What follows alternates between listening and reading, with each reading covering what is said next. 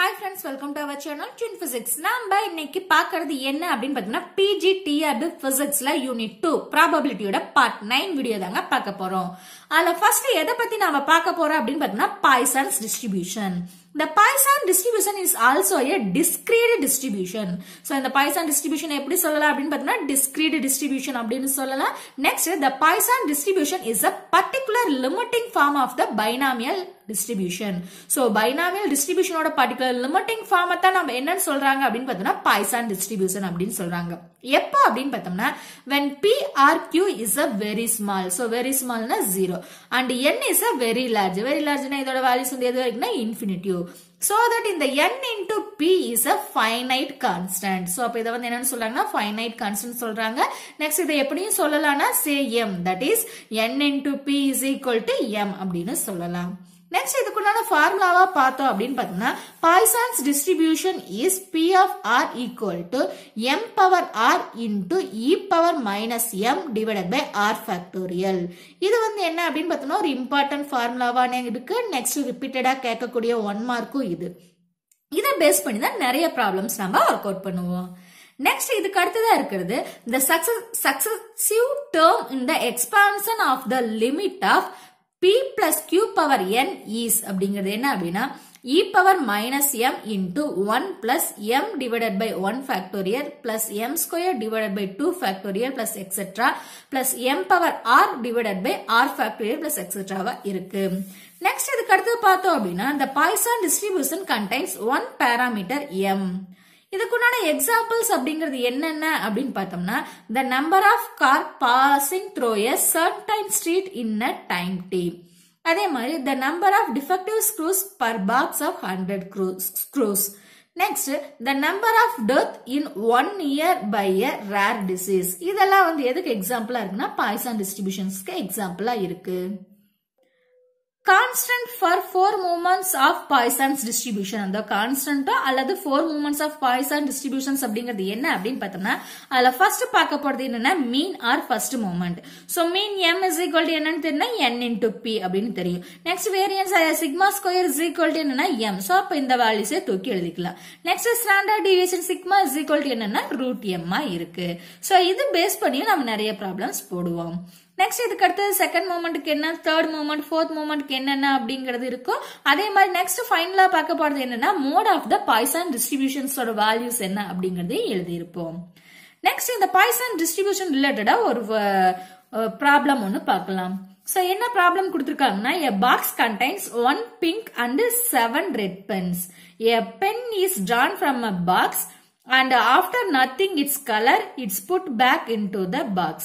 Then the content of the box are thoroughly mixed. So thoroughly mixed.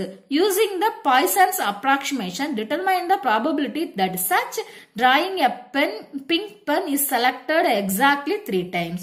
So அதாவது ஒரு box அதுல வந்து ஒரு பிங்க் 7 ரெட் பென்ஸ் இருக்குது. அதை தவிர வேற எதுவும் இல்ல. சோ தரவா அதை வந்து என்னது மிக்ஸ் பண்ணி வச்சாச்சு.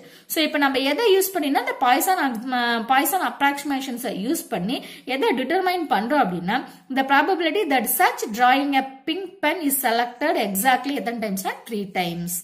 So solutions அப்படிங்கறது பார்க்கறோம் அப்படின்னா அந்த ப்ராப்ளத்துக்கு so total number of pens அப்படின்னா வந்து n is equal நம்ம என்னன்னு போடலாம் ஒரு பிங்க் 7 ரெட் சோ அப்ப ரெண்டு சேர்த்தோம்னா டோட்டலா எவ்வளவு இருக்குன்னா 8 pens இருக்கும்.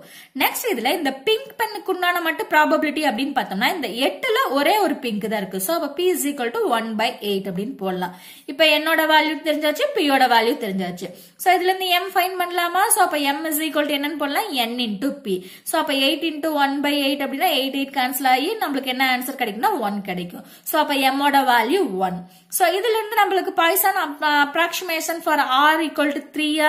சோ அப்ப வந்து என்ன அப்படினா இதுக்குண்டான ஃபார்முலா நாம போடுற ஃபார்முலால கொண்டு வந்து m ஓட வேல்யூ சப்ஸ்டிட்யூட் பண்ணியாச்சு, r ஓட வேல்யூ சப்ஸ்டிட்யூட் பண்ணியாச்சு. சோ இப்ப கேன்சல் பண்ணோம்னா வர ஆன்சர் அப்படிங்கிறது என்ன 1/6 into e power minus 3 இருக்கு. நெக்ஸ்ட் அடுத்த ப்ராப்ளம் அப்படிங்கிறது என்ன அப்படின்னு பார்த்தோம்னா a car hire firm has a 2 car. The number of demands for a car on each day is distributed as the Poisson distribution with mean 1.5. calculate the proportion of dust on which car is not used அப்படின்னு சொல்லியிருக்காங்க. So அப்போ m ஓட value மீனோட value என்னன்னு 1.5, r ஓட value 0. So அப்போ p of r is equal to என்ன அப்படின்னு ஃபைண்ட் பண்றோம். ஸோ p of r குண்டான ஃபார்முலாவா அதில் கொண்டு வந்து m ஓட வேல்யூ r ஓட வேல்யூ சப்ஸ்டியூட் பண்ணோம்னா வர ஆன்சர் என்னவா இருக்குன்னா p of r is equal to 0.2231 இருக்கு. நெக்ஸ்ட் அடுத்த ப்ராப்ளம் அப்படிங்கிறது வந்து என்னவா இருக்கு அப்படின்னு பார்த்தோம்னா ஈஸியானது தான். So the mean of Poisson's distribution is 5. What is the standard deviation? So எம்மோட value 5. Standard டிவியேஷனோட formula √m. So அப்போ √m இஸ் ஈக்குவல் டு என்னன்னு பண்ணலாம் √5 அப்படின்னு போடலாம். ஸோ இதோட பாய்சான்ஸ் டிஸ்ட்ரிபியூஷன் அப்படிங்கிறது என்ன அப்படிங்கிறது கம்ப்ளீட் ஆயாச்சு. So அடுத்த ஹெட்டிங்க நாம பார்க்க போறது என்ன அப்படின்னா normal distribution. Normal distribution is a continuous distribution. Next இதுக்குண்டான formula அப்படின்னு பார்த்தோம்னா yx is equal to y0 into e power minus x square divided by 2 sigma square.